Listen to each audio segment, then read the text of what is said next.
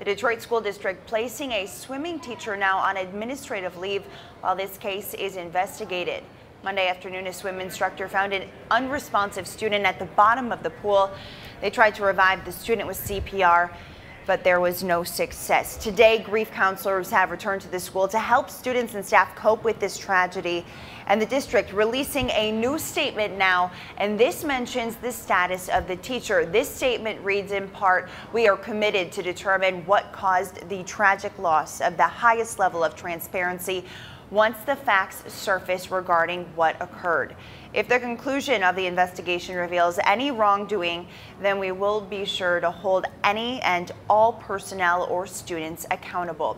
Stay with 7 Action News and WXYZ.com for the latest on this story.